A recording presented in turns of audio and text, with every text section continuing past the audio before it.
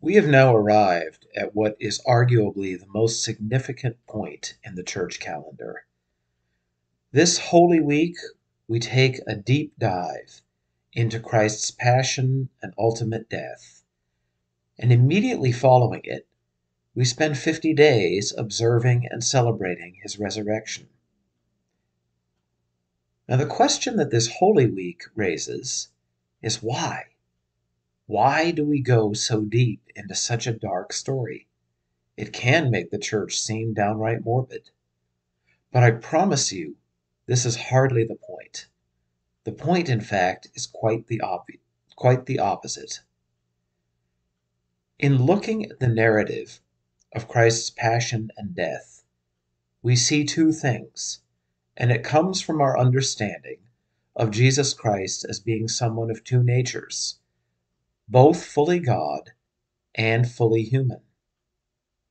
As fully God, he is coming down into the human sphere and experiencing the absolute worst that human life and human community has to offer. There's really nothing of the worst of who we are that we can't find in this passion story. There's betrayal, there's backstabbing, there's dishonesty, there's cowardice, and just downright physical and mental anguish. All of it is there. And in Jesus, God experiences all of this as a human being. Now, in Jesus' humanity, he is taking upon himself the worst of who we are and what we can do and elevating them up to God and God's grace.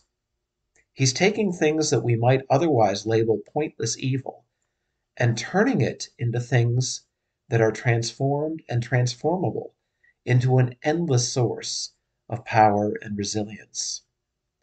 So far from being a morbid story, this is a story of transformation, and a transformation that can be accomplished only by the one who is both fully God and fully human.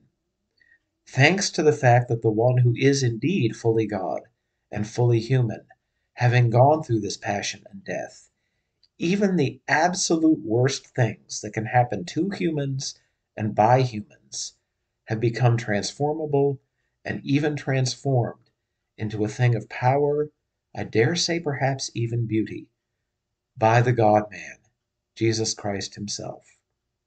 And so, in that light, I wish you a happy Holy Week.